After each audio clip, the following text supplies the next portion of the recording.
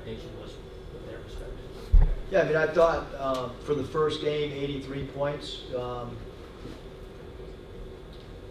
84, I guess. I mean, we'll take that. You know, I thought the first half we were a little bit discombobulated. They did a good job pressure defensively. They have two quick guards, and number 1, Primo Spears, and number 4, the kid from South Alabama. Those two smaller guards did a good job pressuring us. But 84 points and you know, shooting 55% from the field is you know, I didn't expect us to play flawless basketball. We turned the ball over way too much in the first half. But that's okay. Like, that's what this game is for, is to try to figure some things out and how we can improve.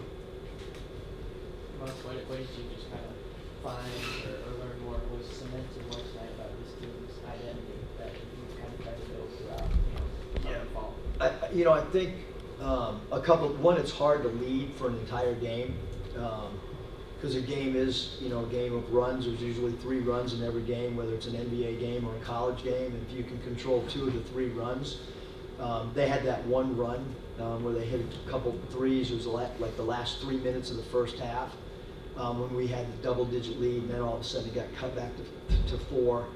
I mean, we learned a lot. You know, like, I mean, St. Thomas is playing all over the floor for us. You know, when he was in the game, we were really good. I mean, we, you know, plus 34 in 20 minutes. I've never seen a plus minus like that in my life.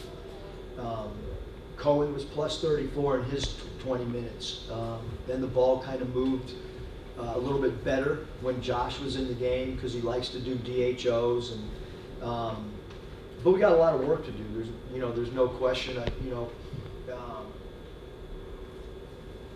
Guys were playing positions maybe that they didn't know they were going to. When you're playing against yourself and you have 2 groups of 5 out on the floor, it's a little bit different than 13 guys. And I consciously wanted to play all 13 in the first half. That's super hard to do.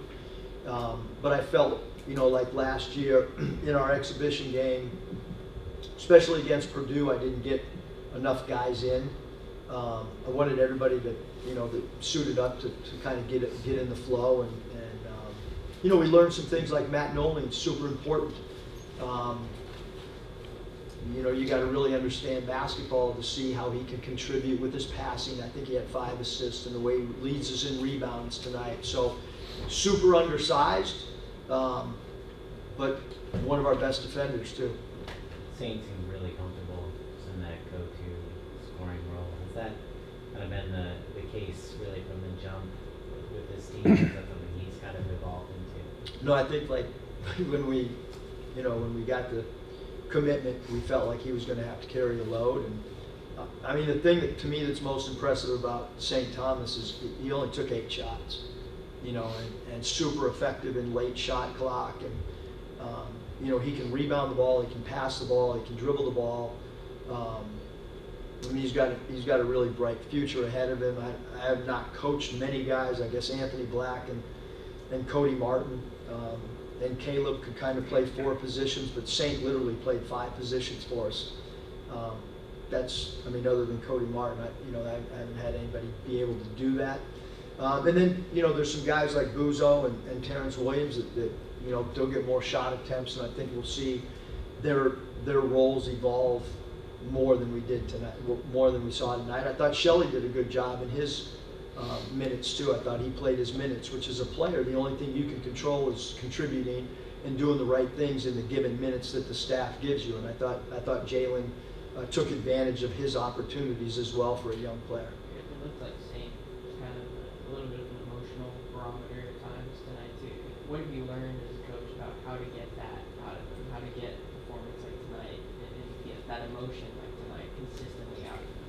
Yeah, he is an emotional player. It's probably why we connect. In the locker room pregame, he was probably our most vocal guy prior to the game. Which I like. I mean, we don't really want a quiet locker room before. I mean, I think that, he's going to have to lead us in a lot of areas, you know, he's just a guy that loves to play. Like his practices are incredible, the effort that he puts forth in practice, and then, you know, you want to see a player have that carry over the game, and certainly that was the case. How do you assess the point guard's play tonight? What's that? How did you assess the point guard play tonight? How would you assess it? I would assess it as being adequate. Having said that, we really didn't, when this team was put together, we didn't have a true traditional point guard. And the teams that we've had that have been good have not had true traditional point guards. So you live with some things that maybe don't always look cosmetically pleasing, but you hope that with length, you defensive rebound. You hope with length, you can guard the three ball better. So and Cody Martin was never a point guard and did a great job. And Anthony Black, a lot of people thought he was going to play small forward, and he ended up playing point the whole. So Desmond's been a great scorer his whole career. And so, you know, we're going to continue to work with him and talk about point guard play. And Saint's probably never been a point guard like we're going to use him, where he's kind of, so, you know, Shelley's played a lot of point guard for us behind closed doors. So, you know, Clark was a off guard the entire time last year at Penn. So it's, you know, it's going to look funky at times, I guess. Coach, do you feel like, so early, but do you feel like you have a 9-man rotation or if 10 play started tomorrow, you could rely on 9 guys? Yeah, I just told the team, like, Trey Wade was getting DNPs at Arkansas, and he just kept working.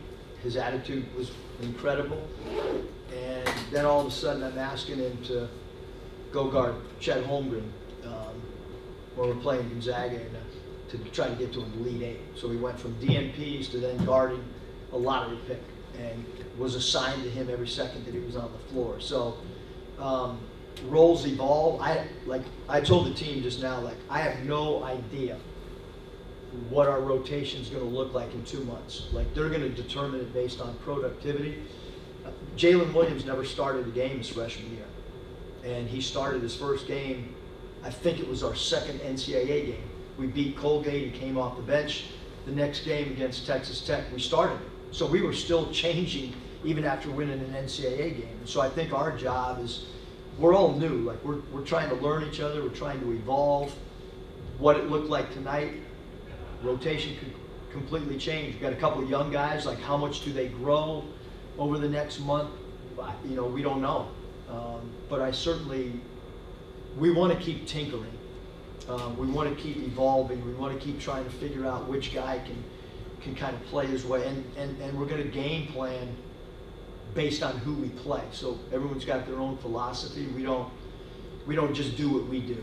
We try to, whatever we did tonight, not that the results will be, you know, even close, but like when we play Gonzaga, we've got to try to figure out and guard people a little bit different, play the post a little bit different. And they run high lows and they're great passing, big. So there's a lot of stuff we got to change up going into even another exhibition game. Do one more? Last year, you know, for I don't have anywhere to go. I mean, my daughter's asleep. We can keep talking. And my wife's not going to watch Power with Let's me do tonight. two. So. Let's do two more. I'll further say you know, first taste of the Galen Center, obviously it's an exhibition, you know, still a lot of seats, you know, empty. You've built programs, you've built a lot of energy around programs over your time. What's the strategy? What have you learned about trying to put, you know, fans in those seats? Yeah, I mean, to us, I mean, this game was scheduled super late. You know, like, I mean, I went to work today and my wife said, "You guys play today?" You know, because it wasn't scheduled well in advance. And that's on, you know, that's on us. We wanted to try to find the right opponent that had some veterans. You know, we were super thankful that UTSA made the trip here. We did not want to play a Division II school. I mean, that was a, you know, well thought out on our part. We wanted to play a Division I school. And as far as promoting the game, you know, this was not, I never went to any fraternities, and we didn't, you know, we're going to have to start doing stuff though. And we will.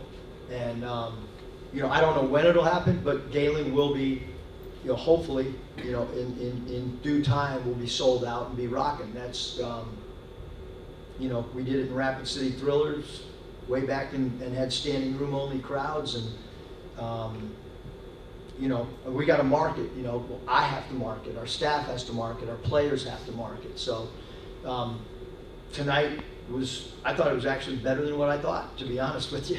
I really did. And volleyball had a great crowd the other night. They're playing well, they're winning.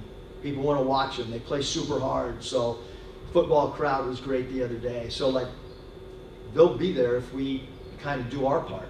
So, and then we gotta get creative, and we can't just expect people to show. Like, you gotta connect with the campus, you gotta connect with the community. And it's not gonna happen, you know, first time we play. So we'll see how it rolls out in a couple months. Excuse me. I don't think Rashawn Agee played in the second half. Was there some thought process to that? You know, I think productivity in the first half was not, you know, was not what we needed.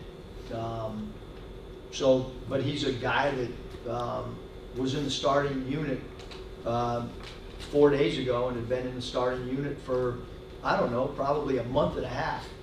And then we had not a closed door because a lot of you guys were there, but we had a scrimmage, and Josh Cohen played really well. And so he got the start, and you know, it's productivity. We're not like, you know, if I would have played it more, than somebody would say, why did Josh only play 14 minutes? Because he was plus 34. Josh's parents are probably wondering why we didn't play him more. He's plus 34 and only played 20 minutes. Thank you, Coach Musselman. Yeah, thanks.